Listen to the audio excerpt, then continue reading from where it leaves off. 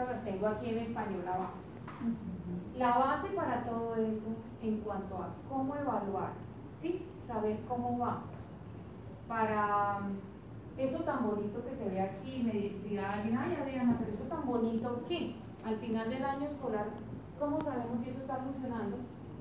Esas solitas son las que nos van a ayudar. Entonces la primera son los estándares y la evaluación, que en escuelas y colegios lo hablamos, como el currículo, ¿cierto?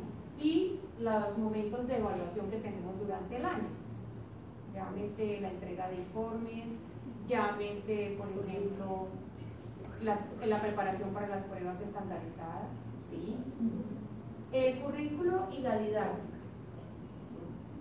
Entonces, ¿esto cómo se hace? O sea, simplemente yo digo que este mes en la biblioteca vamos a aprender a usar el catálogo.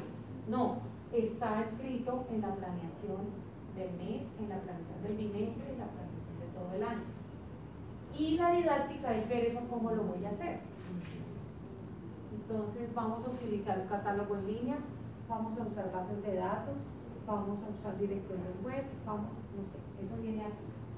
El desarrollo profesional es súper importante. O sea, si hay una institución educativa, un colegio, dice, a mí me parece importante esto que nos están mostrando aquí, este enfoque, este marco, entonces yo voy a preparar a mis profesores, por eso decía, aquí está el desarrollo profesional, voy a capacitar a todo el personal de mi colegio para que podamos llevar a cabo todo esto.